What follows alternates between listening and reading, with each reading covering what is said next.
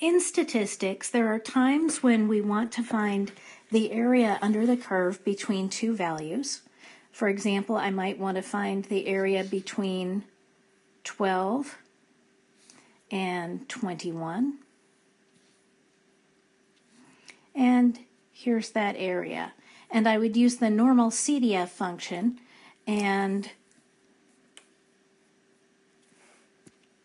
I would calculate normal CDF 12, 21, 20, 5, because we can see that the mean here is 20, that's the middle value, and the standard deviation is 5.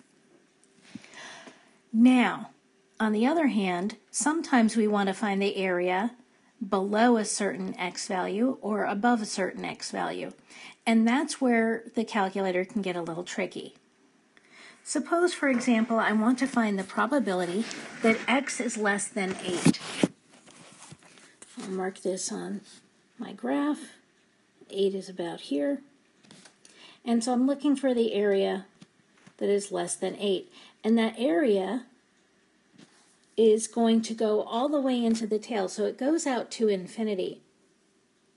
Now keep in mind that we always have to start with the left boundary and then give the right boundary, and then the mean and the standard deviation.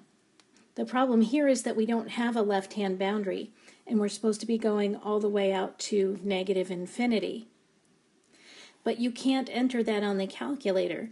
So when I have something to enter and I want to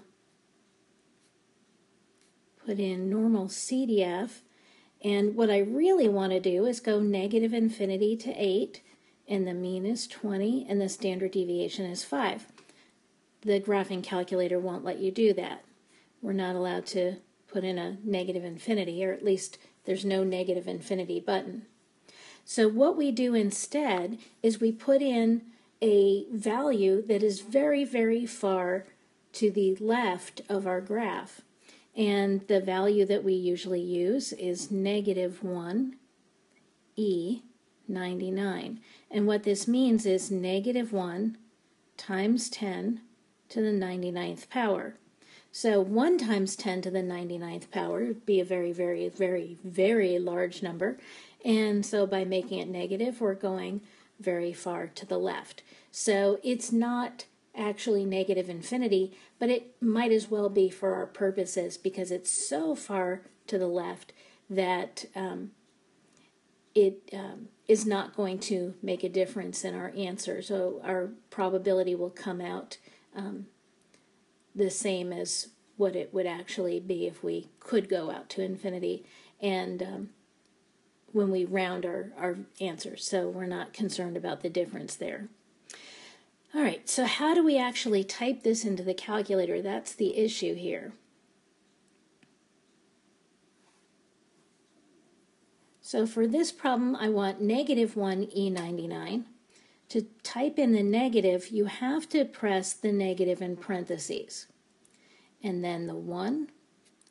And to get the E, the tricky thing here is that what you're going to look for is the comma key. And that's just above the 7 on your graphing calculator. And right above there,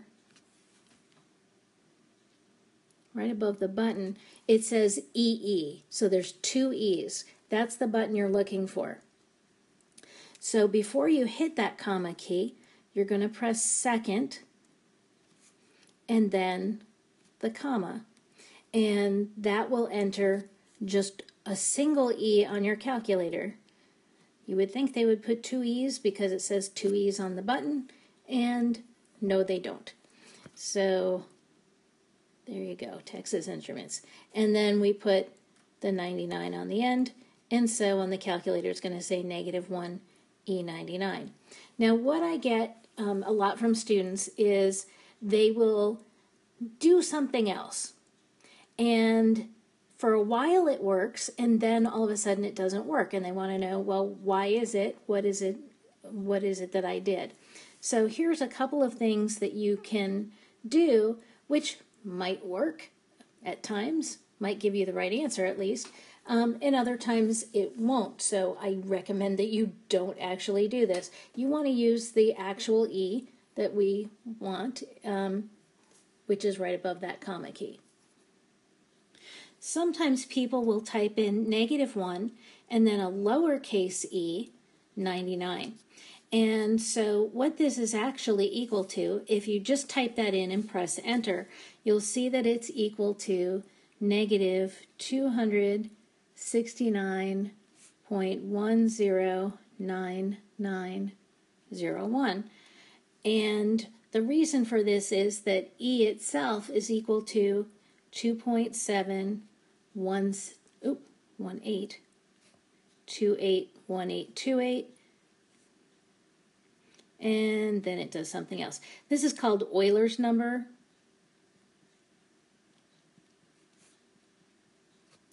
So when we get a value like this, -269, well, where would that be in my graph here? It would actually be pretty far out here already. So once you get more than 3 standard deviations away from the mean, pretty much anything is going to work, to be honest. Now, do I want to use the number 3? I'll say, well, that's just beyond 3 standard deviations. No, that might be still a little bit too close, but probably a -3 would be just fine. So you can try it and see, compare the results. So that's the value of -1E99. And another thing that people will enter is they'll type in -1E99. Looks totally fine here. This E is actually a very large E, whereas normally when you type it, it comes out looking like this, where it's a smaller E than the numbers around it. So they get this E by pressing alpha and the sign button. And I like to say it's a sin to do that. Don't do it. Because E, the capital E here, is really just a variable, and you can store values in there. So the default is that it's equal to 0. And so